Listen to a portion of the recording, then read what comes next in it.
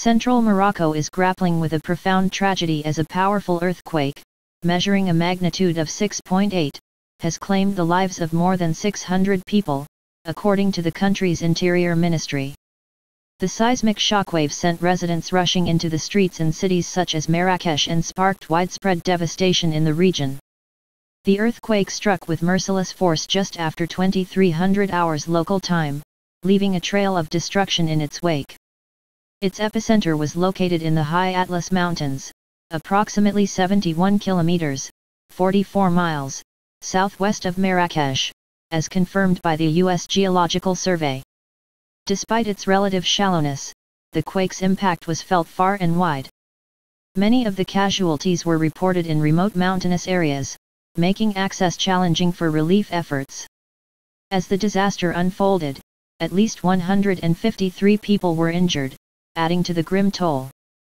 Unverified video clips circulating on social media platforms, including X, formerly Twitter, depict scenes of damaged buildings and streets strewn with rubble, attesting to the scale of the catastrophe.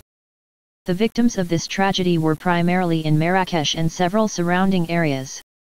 The Interior Ministry identified the affected provinces and municipalities as Al Hus, Marrakesh, Ouarzazate, Azilal, Chichewa, and Taroudant.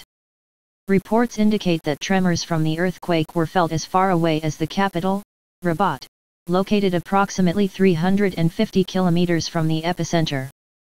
Other cities, including Casablanca and Essaouira, also experienced the shocks. Neighboring Algeria reported feeling the earthquake but noted that it had not resulted in any significant damage or casualties. Leaders from around the world have expressed their condolences and offered support to Morocco in the wake of this devastating earthquake. French President Emmanuel Macron expressed his devastation and offered first aid assistance from France.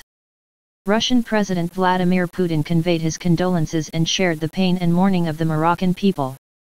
Spanish Prime Minister Pedro Sánchez expressed solidarity and support for the people of Morocco.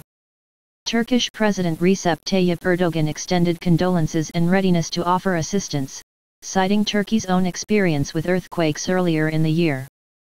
Ukrainian President Volodymyr Zelensky expressed solidarity and offered his deepest condolences.